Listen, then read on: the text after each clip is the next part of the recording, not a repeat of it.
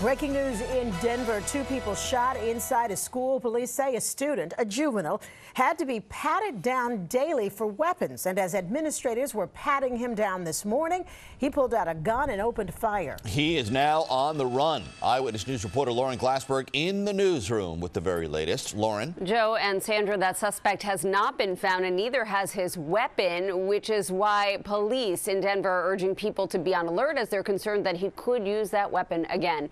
This shooting happened at a school that is just 10 miles north of Columbine High School, where 13 people were killed in 1999. In today's school shooting, the 2 people injured are deans at the school. One is in critical condition, the other is in stable condition.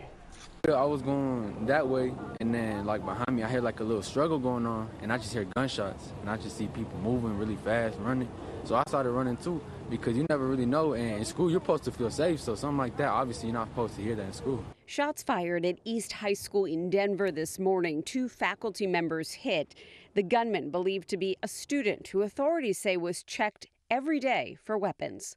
They had been searched previously to today and had never had a weapon on them before. However, today, during that search, which took place away from other students, away from other school staff, they did produce that weapon and fire shots. The 2 people wounded received aid within seconds because paramedics were already in the building helping a sick student. They were able to immediately begin to administer support and treatment to the individuals who are wounded, and that I think will play a huge role in their ultimate recovery from this. But guns are a big issue for students at the school. Earlier this month, students marched on the state capitol demanding stricter gun control after an East High School student was shot in his car right near the school. We just had his funeral on Saturday.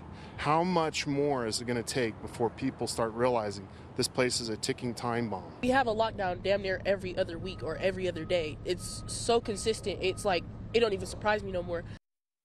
Now, the suspect had transferred to the school from another district, and it is policy throughout the state of Colorado to create safety plans for certain students who've had behavioral experiences or present certain issues. It is not clear exactly what this student's issues were, but he was checked every day for a weapon.